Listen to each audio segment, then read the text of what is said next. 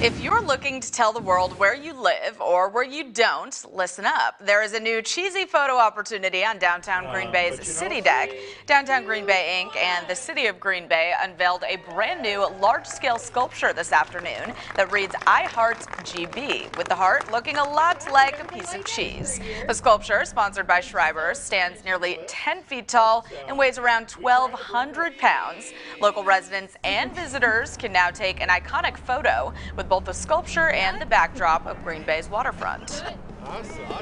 Communities all around the country are doing things like this.